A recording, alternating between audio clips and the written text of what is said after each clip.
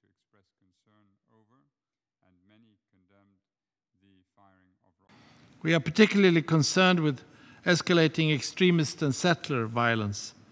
This is seriously affecting the safety, livelihood, and dignity of Palestinian civilians. We urge the Israeli authorities to stop and punish the ongoing violence by Israeli extremists.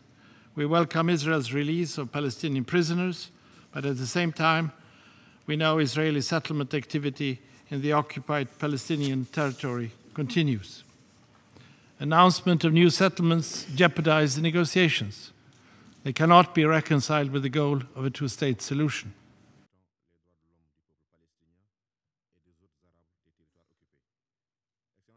أتوجه إلى المجتمع الدولي لدعم العام الدولي للتضامن مع الشعب الفلسطيني في 2014 باعتباره مساهمة هامة نحو تعزيز الزخم والإرادة السياسية ليكون هذا العام هو عام إعمال الحقوق غير القابلة للتصرف لشعبنا التي طال أمد حرمانه منها وجعل السلام الفلسطيني الإسرائيلي واقعاً.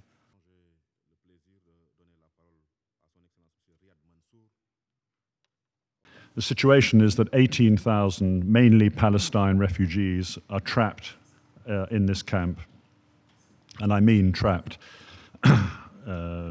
Neither UNRWA nor any NGO has had access to this camp for well over 4 months. We are hugely concerned, and our concerns are growing by the day by the situation there.